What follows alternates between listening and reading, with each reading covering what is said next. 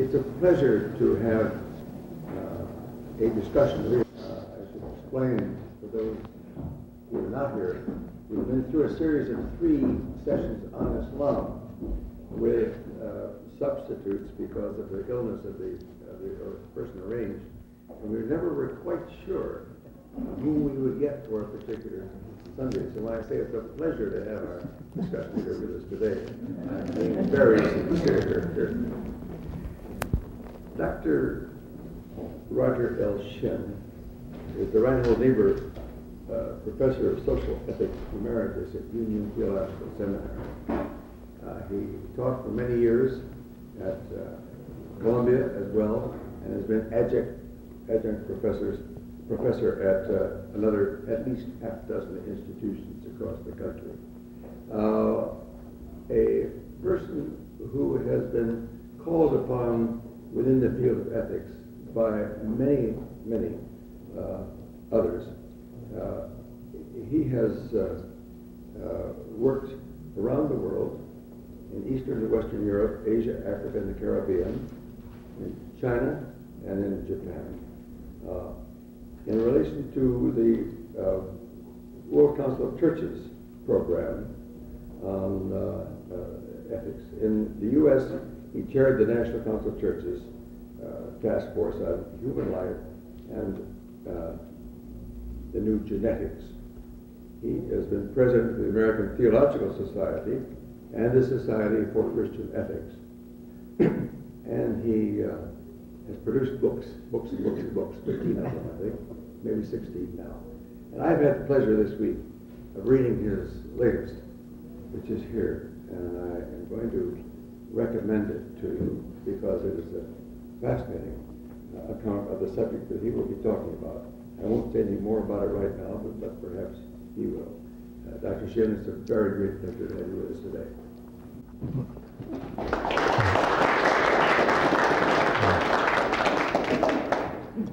Well, thank you, Phil. It's good to be back at the Madison Avenue Presbyterian Church, where I've never been a member, but I've known this church longer than some of you, I'll bet. Coming in this morning, I saw the portrait of my 2 revered teachers, Henry Sloane Coffin and George Buttrick. When I first came to New York, to Union Seminary, the president was Henry Sloane Coffin, who also taught. And one of the comments that students always used when they did takeoffs on him was, "In my 21 years at Madison Avenue Presbyterian Church." Then George Buttrick was his successor, also my teacher, and then when he went on to Harvard, invited me up there for some occasions. And then I had a long friendship with David Reed, so it's good to be back here again. Now, our subject is genetic decisions and Christian faith. And Phil Talbot has given me permission to vary a little bit from the printed sequence of topics. Today's subject will be the meeting of faith and science. And in a way, we'll be talking about that all 3 periods. And we'll just sort of crack open the door today and then push it farther the next 2 times. Next week, ethical and political decisions. Decisions that some of you will be making in your families, that institutions will make, the government will make. And then the 3rd week, understanding ourselves. What does this new knowledge tell us about ourselves? And that's really the place I'm going to head in today. So I put up there, you and I. You and I, in our bodies, contain up to 100 trillion cells. That's a pretty big person, and the estimate may be slightly high. Nobody really counted them, you see.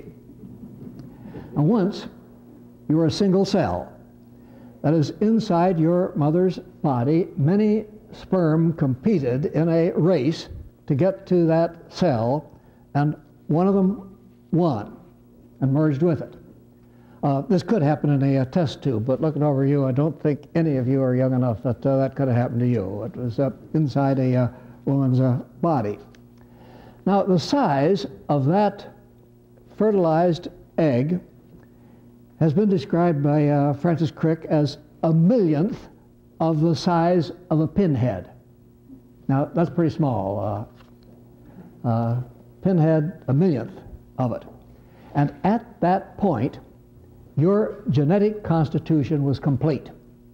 It never changed from then on, unless there was a mutation, which is rare.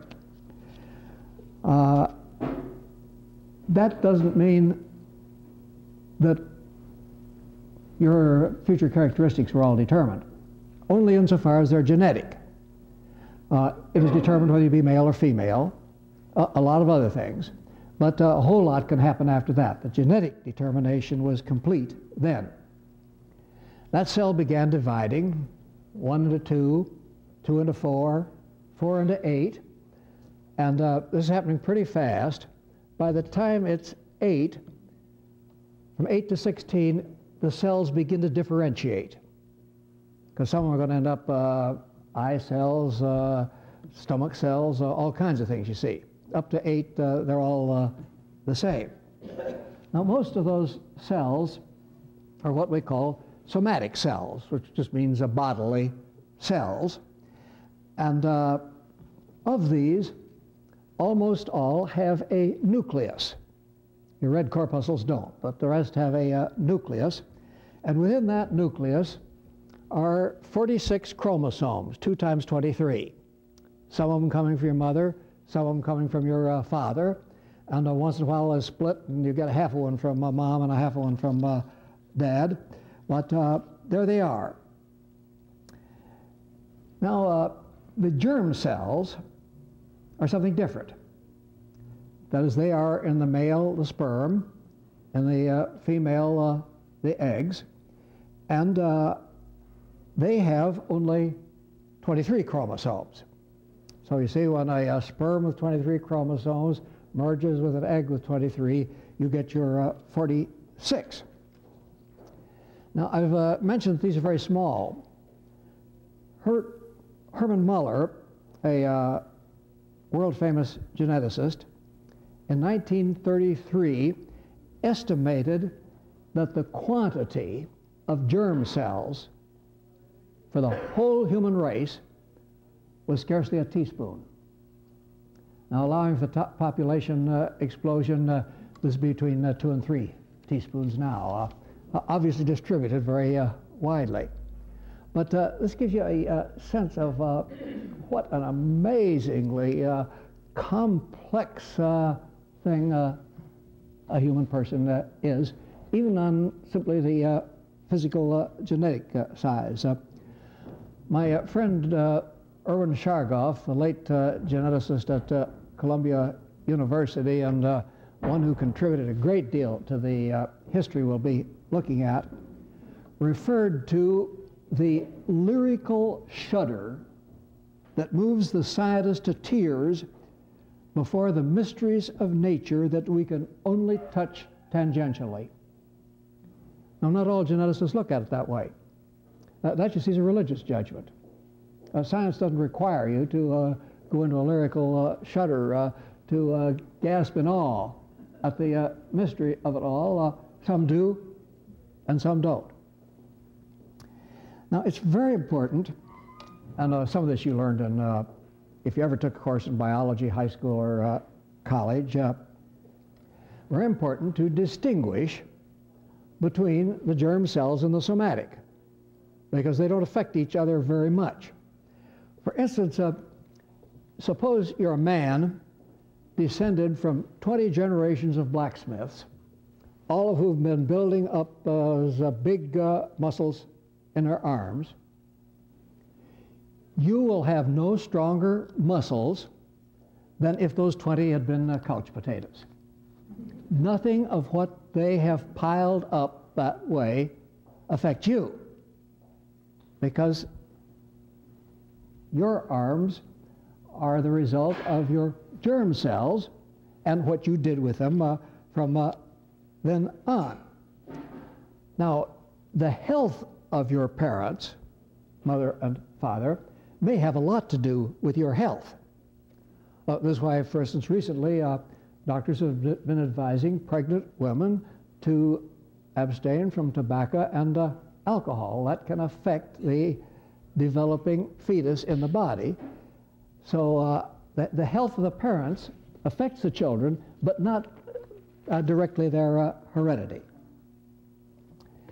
Now I want to look at a little bit of the history of what's happened here. And it's an utterly fascinating story. Through most of the hundreds of thousands of years of human history, ideas about genetics are a combination of a few observations. So-and-so takes after Aunt Susie, and so-and-so's sister doesn't. People noticed that, you see, wondered about it. Observations and a lot of superstition and nonsense. And the first great leap came from the Austrian monk Gregor Mendel in 1865, and as a lot of you know, he grew peas in the monastery garden and kept track of their characteristics. Now pick out just one characteristic from the many that he worked on, the color. He had green peas, he had yellow peas. He crossed them, and to his surprise, they were all yellow. Green just totally lost. Then he crossed this second generation, or the first generation hybrids, we call them, F1s, all of them yellow, and the result, about a quarter of them were green. See, the green had leaped a generation. Now, Mendel was seeing what people had seen for thousands of years, but it caught his mind. And he was something of a statistician, as a fairly young science then. They got to working on this and laid down some of the laws of genetics that are just as important now as when he discovered them. We've learned an awful lot since, but nothing has overruled what he did. And out of this, he didn't coin our language. But to put it in our language, what he was saying is that there's a gene for yellow and a gene for green, and yellow's dominant. Whenever yellow and green come together, yellow will win, but green will stay there as a recessive. Then when you breed the next generation, if you get two recessive genes meeting, some of them will turn out to be greens. And that, I say, is just as true now as then. And it is still true that there are certain diseases of which a parent will show no symptom at all. Parents appear to be perfectly healthy in that regard, but their children are at a 1 out of 4 risk. Tay-Sachs would be the most famous example of that. If both parents test positive for it, and we do have tests now, neither parent shows any symptoms, but both test positive, the children are at risk of 1 in 4. Since that's been learned, the prevalence of Tay-Sachs in this country dropped 80% in 1 decade. That's what some of this new knowledge can do. Now, if it's a dominant gene, your parents will show symptoms.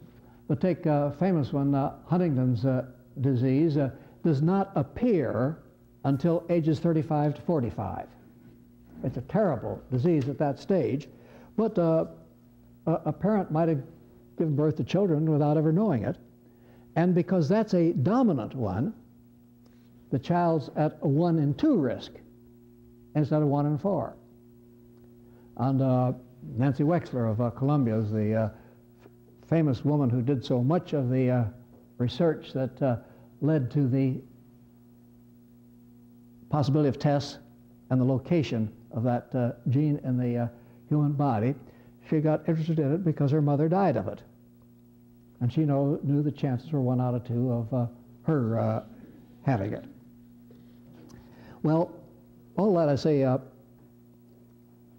that's a little more than Mendel knew. He didn't go into these particular diseases, you see, but it's all based on his ideas. Now, Mendel's work was quickly forgotten.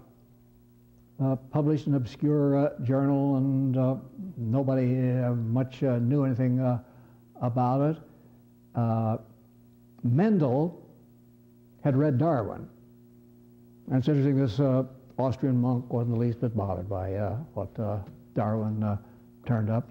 Darwin never read Mendel, and he'd been saved some mistakes if he had. Mendel pretty soon quit his work because he became head of the monastery. And to him that was more important. And who is to say what's more important, making a new scientific discovery or taking care of your little corner of the earth and training other monks? But in the 20th, or very end of the 19th century, Mendel was rediscovered, and then in the 20th century came a burst of activity. And the first big thing that I'll just be very selective. First big thing was the discovery in 1944 of deoxyribonucleic acid. I have to look at it to pronounce it, and then I stumble sometimes. Nobody wants to say that very many times, so you take the D and the N and the A. That's the DNA that you hear so much about today. A chromosome, one of those, is a macromolecule.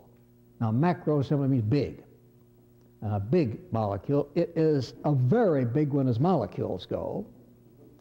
Still pretty small, in that millionth of a pinhead. It's a strand of DNA. If you unpack a human cell, just one cell, a somatic cell, with its 46 chromosomes, you'll find they average a little more than 6 feet long, about 6 meters. And that's in every chromosome. Now, if you multiply 6 meters by 46, your number of chromosomes, that's about 276 feet of DNA in every cell of your body. And if you've got 100 trillion cells, you multiply it out and divide by the distance of the sun, it would reach the sun and back 610 times with a little to spare. It's in your body. Now, I'm not much at arithmetic, and you don't trust my figures, but the chairman of statistics at Columbia University, who happens to be my son-in-law, went over these, and so I'm pretty sure they're right. How can it be that your body has in it stuff that would reach to the sun and back 610 times with a few miles to spare, a few million to spare probably? Well, these chromosomes are very, very skinny. Their length is 100 million times their width. And they're coiled in there very tightly. They don't mind crowds. If they were claustrophobic, you would really be a mess. Now, in the 1940s, the composition of DNA was discovered. It's made up of what are called nucleotides. The nucleotides are little packets. You don't have to remember this. They include a phosphate, a sugar, and a nitrogenous base. And those nitrogenous bases are of 4 kinds. And because the names are, again, hard to pronounce, we just use the initials A, G, C, and T. In your body, there are maybe 3 billion nucleotides. Again, nobody's really counted them, but that's the best estimate. And A, G, C, T become the alphabet of heredity. They spell out all the hereditary possibilities you have.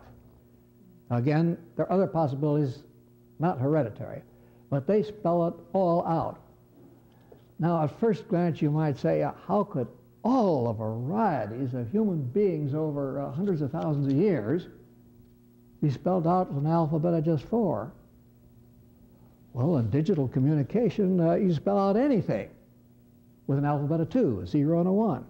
Not only words, you can transmit music, art, so on. So 4 is plenty, more than enough.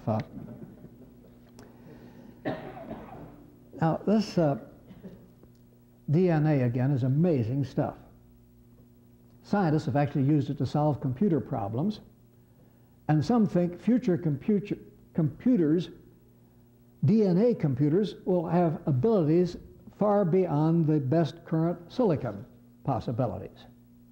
Again, this is all in you. Now, don't get too chesty about this. There's some humbling parts of it. We share this genetic alphabet with other forms of life. Let me read you the statement of one geneticist. Our chromosomes differ from those of the chimpanzees in approximately 1% of the genes. Precious little DNA differs between the zookeepers and the zoo inhabitants. It's possible to combine genes from bacteria, yeasts, plants, and animals. Scientists do a lot of their research on the mouse because most human genes can be found in the mouse. And you'd rather experiment on the mouse than on your child. They're now transplanting human genes into a mouse in order to study Alzheimer's disease. There's a long ways to go on that one, because Alzheimer's is really a family of diseases, but that's it. All right, this is a blow to human arrogance if you build your self-esteem on that sort of thing. Lewis Thomas, famous biologist of this city, says that ants are so much like human beings as to be an embarrassment. And still, there's an immense difference. And one example is that humans study mouse genes, mice don't study human genes. All right, the next great discovery came in 1953. In the Cavendish Laboratory at Cambridge University, where 2 brash young scientists, Francis Crick and James Watson, met each other and went to work on a project wasn't really assigned to them. It was sort of a spare time thing, or they were stealing time from what they were supposed to be doing. Now, if your image of science is that of austere men and women in white jackets, utterly devoted only to the pursuit of truth, this story may upset you. Crick and Watson were playboys, competitors, spent so much time chasing tennis balls and chasing skirts that folks wondered if they were really doing their science. But they were brilliant and, in a sense, disciplined. They did an immense amount of work, relied also on the work of many others, and came up with a fresh idea called the double helix, which you've seen many a picture of. Here's a diagrammatic picture of it. See, the helix like a spiral staircase, and you get 2 of them intertwined. Now here is a computer-generated image of it. This is not to say they're really that color. That's what the computer uses to distinguish them. Now they got the idea. Was it true? Well, they built a physical model taller than themselves, or got technicians to build it, to show that it was possible, as the measurements all fit. And then some other work was done, and just about everybody was convinced this is right. Now, I've used the term gene, and I haven't defined it. A gene is a segment of a chromosome. There may be 100,000 in a human cell. I've read estimates 50,000 to 240,000. But they seem to be gravitating toward 100,000. Why don't we know? We know so much, why don't we know that? Well, there's no signpost that says gene number 1 ends here and number 2 starts here. You identify a gene as the code or the collection of nucleotides that produces a particular protein for building the body. And so you don't know necessarily just what the margins are. There can even be genes within genes. So maybe we'll never get a count. There's also what's called junk DNA. There's 95 to 97% of that DNA has no known function. So they call it junk DNA. Now, a lot of times we find out that what has no known function later turns out to have an important function. So junk may be a premature judgment, but that 3 to 5% is, for the moment at least, the important thing. All right, one more big step, recombinant DNA, commonly called gene splicing or genetic engineering. You can slice up this DNA and rearrange it. Now, stop and think. Again, a millionth the size of a pinhead. It's no wonder that Muller, a Nobel laureate in biology, said in 1968, you'll never be able to do this. How could you imagine a scalpel small enough and sharp enough to go in there and cut this? Jacques Monod, another Nobel laureate in biology and medicine in 1970, again said it could never be done. All right, never say never. It happened. And it was not a miniature scalpel. It's what we call for fun chemical scissors. Some enzymes will cut DNA, and sometimes the right enzyme will go to the right place and cut the DNA where you want it. Now by right, I mean right for your purposes. And then you can send another fragment of DNA into the gap. And the delivery agent, called a vector, is a retrovirus, that is a virus genetically modified, so it won't hurt you.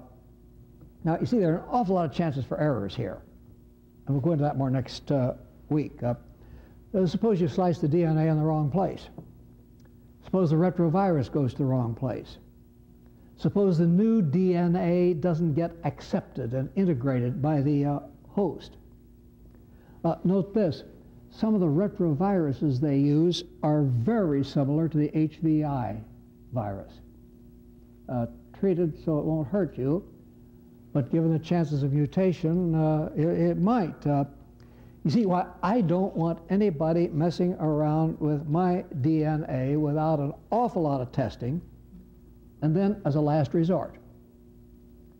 But if I were in the early stages of Alzheimer's, and if, contrary to the present fact, they discovered a treatment that might cure that, at some risk to me, it might kill me, I might then say, yes, go ahead. I mean, what have I got to lose? A chance of gaining something. All right, I'm almost ready for your questions, but first, some more initials. The Human Genome Project, sometimes called the Human Genome Initiative, was authorized by Congress and begun in 1991. Jim Watson, the partner of Francis Crick, whom I mentioned earlier, was the first director of it. Now a greatly matured man with a lot of administrative ability as well as scientific skills. Congress appropriated $113 million toward an estimated cost of $3 billion over 15 years. And its aim is to make a map of the human genes. And beyond that, the next step, the sequencing, again, you don't have to remember all these details, but it gives you a notion of what it's about. The sequencing is going inside the gene to that AGCT code.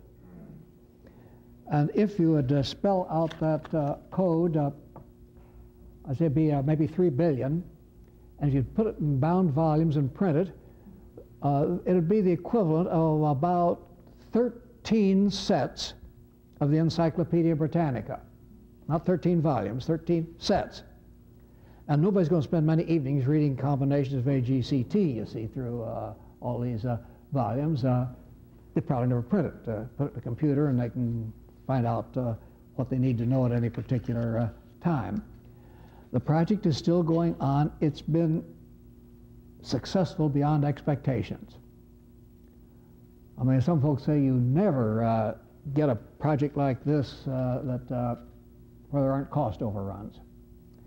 This will come out probably a little under budget and maybe a little faster than was expected. It's going on in many laboratories with marvelous coordination. As Columbia takes on a project, Harvard takes on one, Caltech takes on one, they share their knowledge, and don't all of them do the same thing. HUGO is the international coordinating agency, Hu Genome. And it's just, it doesn't do research, it's for exchange of information. And again, this is going very well. There's not a whole lot of competition. The French do a project, the British and the Germans and we, and they share their knowledge. And then ELSI. Jim Watson, I think maybe it was Al Gore, then in Congress, who originated this, said the ethical issues connected with this thing are so important, so difficult, that a little bit of that budget should be allocated to the study of the ethics. And Jim Watson decided to be 3%. And that is funding various projects of this kind, of which I've participated in some. One was co-sponsored by the AAAS, American Association for the Advancement of Science, and the American Law Association, because there are a lot of legal problems involved, and they worked together on it, and got in a few characters like me to participate. Another one, a 3-year one, centered in Berkeley, California, worked on this, and my book, which Phil mentioned, came out of that. Now, I don't want to deceive you. I am not a geneticist. Don't have any mistakes that way. Anything I've told you about genetics is not the least bit original. If it were, you should distrust it. I'm just not that good. I don't think I've misled you, because I've had some pretty good geneticists go over this with me and root out a few mistakes. But why should a guy like me, actually I've been into this for 30 years, but Elsie gave me a kind of new boost on the way. Why would I get into that? Why not leave it to the geneticists? Would you want our policies on nuclear weapons to be determined solely by nuclear engineers? Well, you'd want them in on it. You want geneticists in on this. You don't want any project without their participation. But the decisions are going to be made by worried parents on the recommendation of doctors. Hospitals will decide we'll go this way or we won't. Congress will say we'll give the money for this or that. The Food and Drug Administration will say we will license this or we won't. So everybody's in on the act, and it's very important that some people who are not geneticists do it. Now, a last word for today. Our initial topic was the meeting of faith and science. I haven't said much about that yet, and again, some of it will have to go till next time. Faith and science do meet here. It's obvious in Mendel, and it's still going on. What are you going to make of all this? Well, one thing to be clear about is the Bible's not a book of science. The creation story, the story of everything about human life is not a scientific report. And science, as such, does not make a judgment on the values of what it's doing. I mean, a particular scientist may pick a project because he or she believes it's valuable, but that's a belief. So faith and science have got to meet at that point. There's a point of the application, particularly. And my field has been ethics, and so I'm more interested in that than I am in some of the metaphysical aspects. But it's very interesting what people make of this. Francis Crick, Watson's partner, entered this with one aim: to confirm his atheism, to show that you could get an adequate physical, chemical explanation of everything human without any resort to religion. Salvador Dali, no scientist, but a writer, said the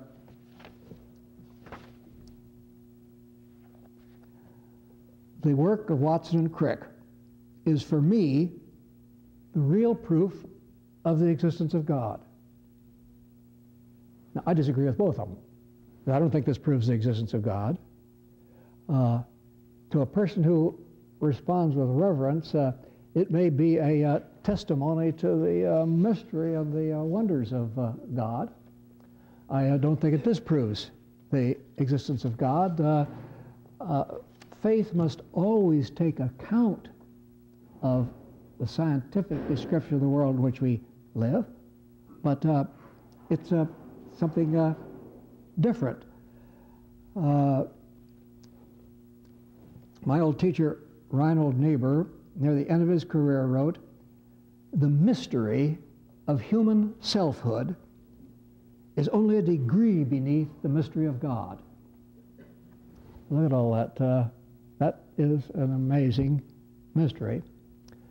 And it leaves me with the words of the 139th Psalm: "I will praise thee, for I am fearfully and wonderfully made.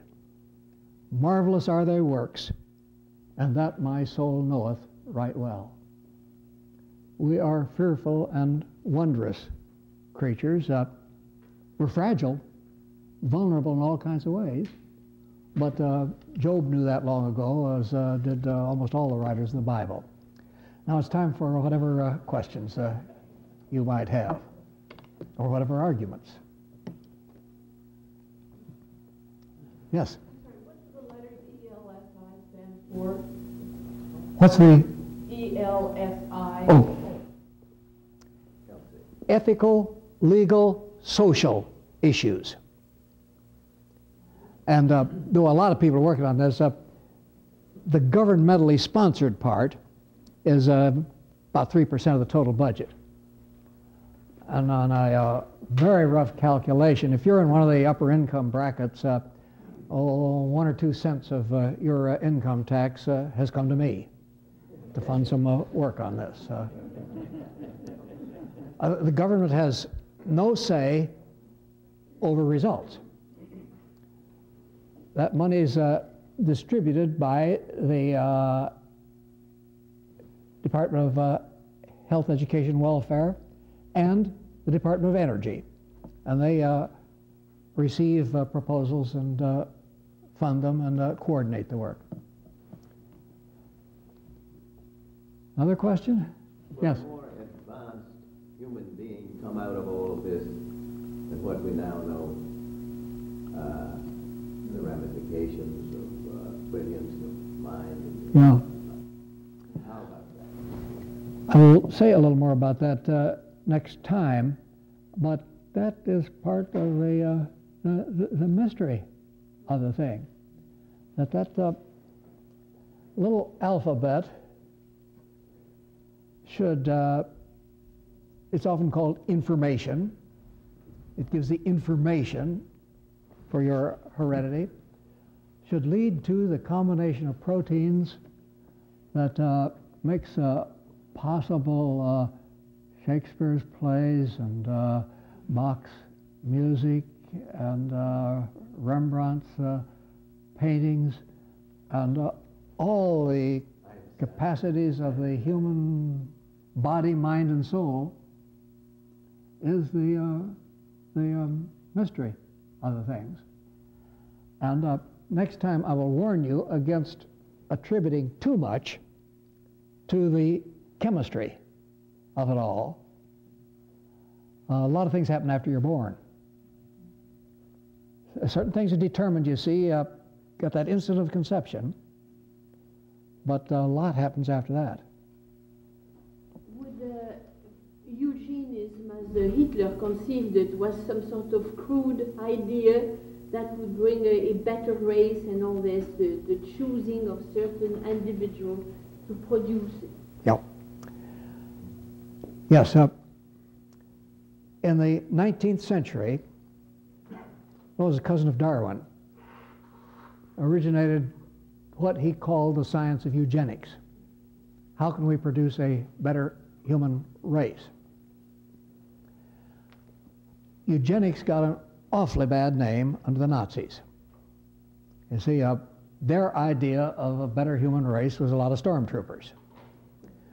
And though their science was very bad, they deliberately aimed to produce more of those. Every attempt at eugenics has been guided by some idea of what an ideal person is. And you look at it a few years later and you say, wow, how could they have ever thought that? It's a very dangerous thing. And today, even people who believe in eugenics don't use the word. It's got such a bad reputation. And when I've worked on this project in Germany, I found the German people are much more scared of this than the Americans. The Americans tend to be optimists. They know all the dangers are there, but they tend to be optimists. The Germans, with that legacy of Hitler, tend to say, if some of these things can be done, things we'll talk about next time, they can be misused terribly. I'm just curious, we've been talking more how you work with Elsie is progressing, because I'm kind of scared that our scientific knowledge is going faster than the wisdom to use it or handle it. Yeah. See, I've got very mixed feelings about Elsie myself. If you don't do something like that, then the scientific juggernaut kind of moves ahead, and a generation later you look back and say, why did we ever let that happen? See, with nuclear weapons, at the time there was no doubt among the few in the secret group that knew about it, this is what they should be doing. Nobody was, well, if they were asking the questions, they were suppressing them. And so Gore, Watson, and some others were saying, let's not let this go ahead without some ethical judgments. But do we have any confidence that those ethical judgments will be right? No. Now, you see, I mentioned eugenics. I mentioned the Germans as the awful example. In the 19th century, most of the eugenicists were what we call liberal. I mean, not in the sense that Republicans today talk about the L word. They believed in education, humane values. Some of the women suffragists, who were noble on that front, were very bad on the racial front. The idea most of them had of an ideal person was white, well-educated, intelligent, healthy, some of which we might like. But you see, what's a genetic defect? Well, I don't have the slightest doubt that Tay-Sachs, no parent wants a child to have Tay-Sachs. But a generation ago, a lot of people thought a dark skin color was a genetic defect. And if you read the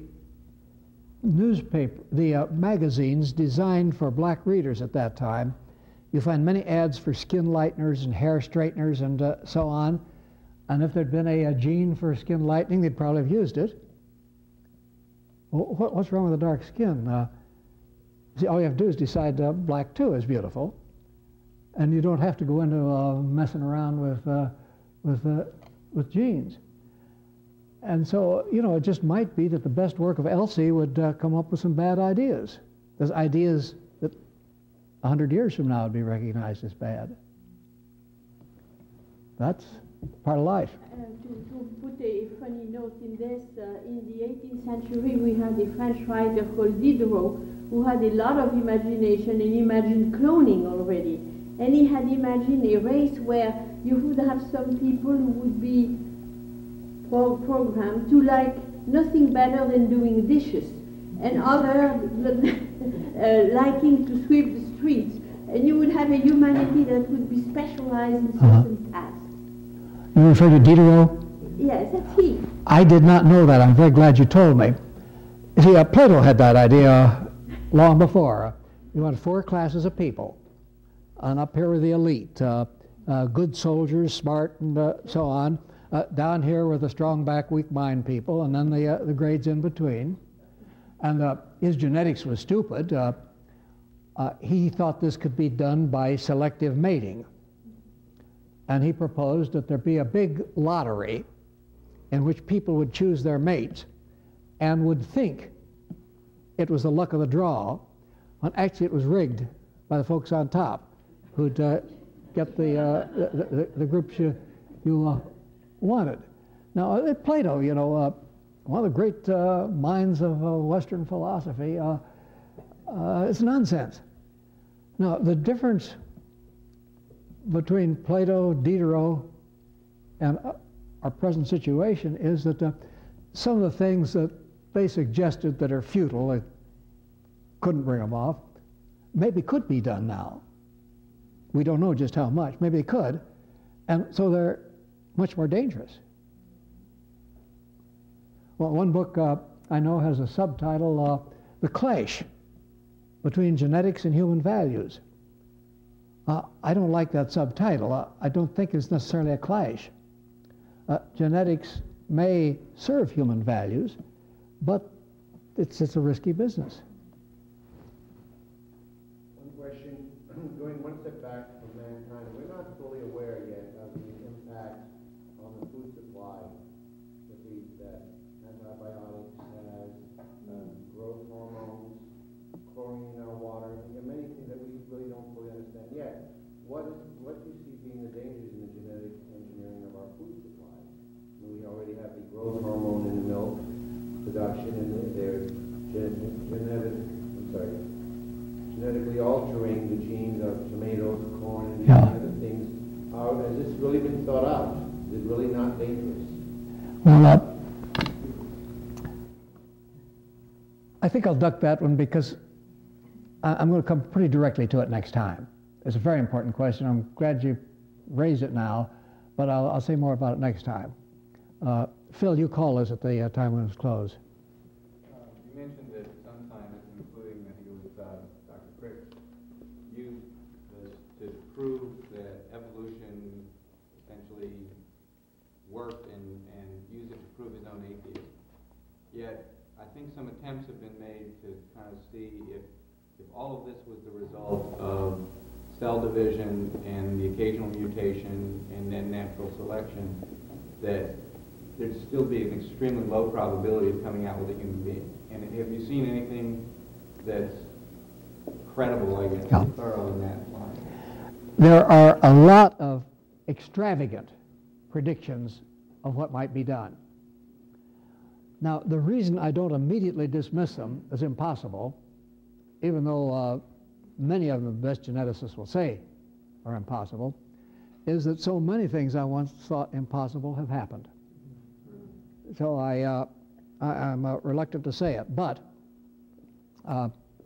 maybe I can show you next time a recent article in Newsweek which kind of summarizes the number of announcements of new discoveries that after a year or so have been qualified. And they didn't discover nearly as much as they claimed. And you see, the only way to keep up with this is read the press and say a journal like Science Magazine, and this is pretty good. The press tends to exaggerate. Two reasons.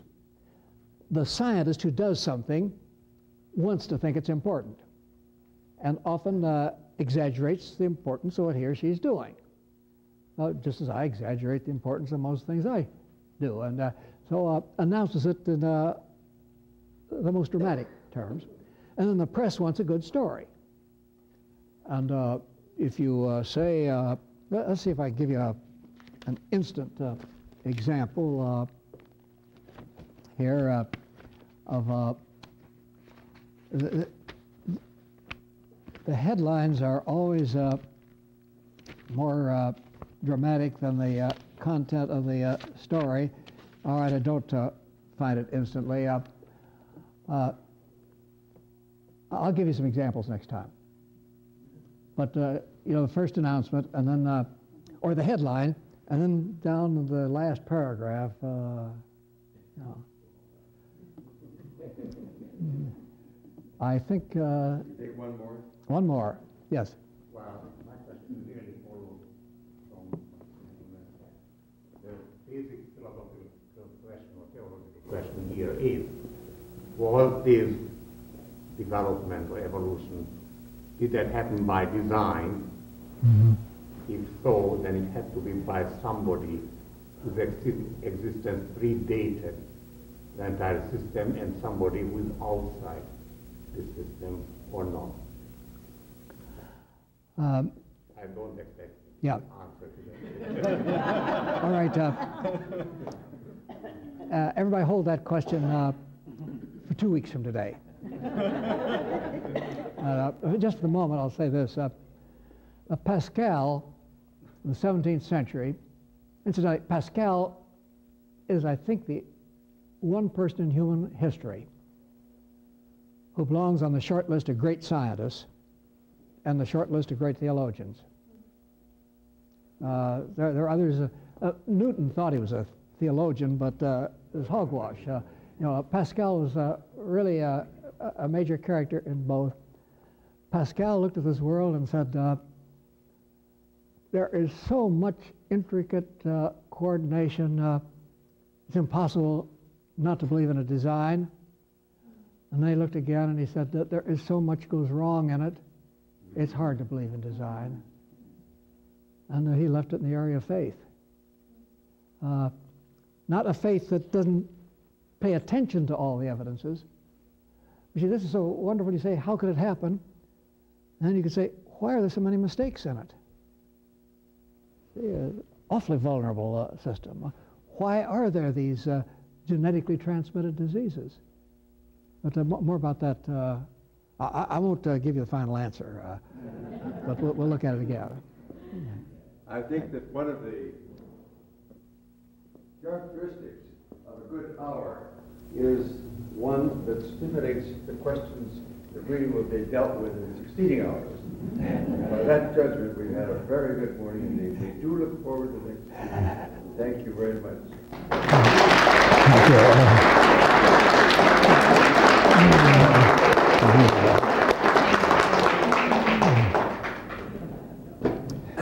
Great deal to do with it. Great deal. Again, don't let that work.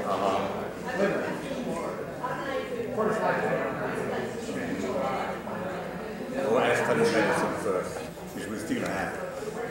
And then I went back to school again.